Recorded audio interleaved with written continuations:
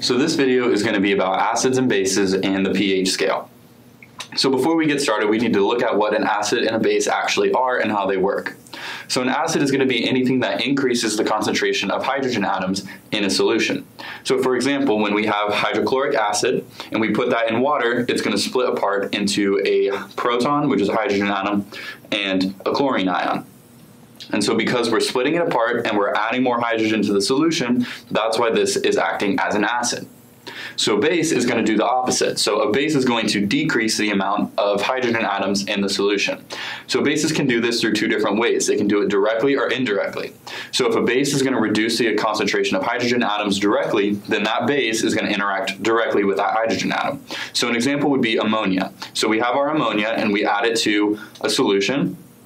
And that ammonia will interact directly with a hydrogen atom to form ammonium. And when it does that, it takes hydrogen atoms out of solution. So it's going to make this solution less acidic or more basic. So now a base can also do this indirectly. So an example of that would be sodium hydroxide. So when we add sodium hydroxide to a solution, it's going to split up into a sodium atom and a hydroxide ion. And so now this hydroxide ion is able to interact with a hydrogen atom and form water.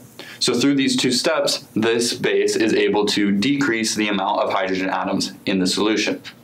So now that we know how acids and bases work, we can look at the pH scale. So pH scale is going to be the negative log of the concentration of hydrogen atoms in your solution. So anytime you see P and something else, the lowercase p means take the negative log, and then this H right here just means the concentration of hydrogen atoms. And so it's a logarithmic scale, which means that every change in a pH unit is going to be a tenfold increase or decrease in the concentration of hydrogen atoms.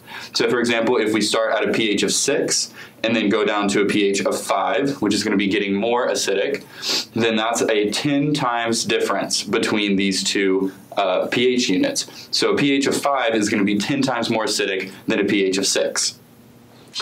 And so also there's two important relationships that we can remember for aqueous solutions, which are going to be solutions where the solvent is water, when they're at 25 degrees Celsius. That can help us figure out what the pH would be. So those two relationships are going to be, firstly, the concentration of hydrogen atoms times the concentration of hydroxide ions is going to equal 10 to the negative 14th. And then the second is going to be that your pH, which is the negative log of the hydrogen ion concentration, plus pOH, which would be the negative log of the hydroxide ion concentration, is going to equal 14. And so both of these only work when water is at 25 degrees Celsius and the solution is aqueous. And so the last thing that we're going to talk about is buffers. So buffers are going to be solutions that contain an acid and its corresponding base.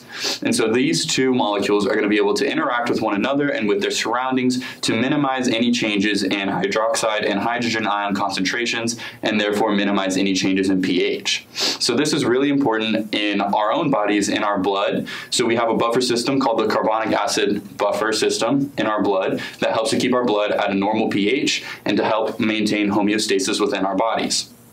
So buffers are going to be important for all sorts of different chemical processes and biological processes, so it's really important to understand concepts of acids and bases, the pH scale, as well as buffers. I hope you found this video really helpful. The concepts and information presented in these videos will be true regardless of what biology course you're taking. However, the material we covered in this video is specifically referencing material covered in Campbell Biology's 11th edition.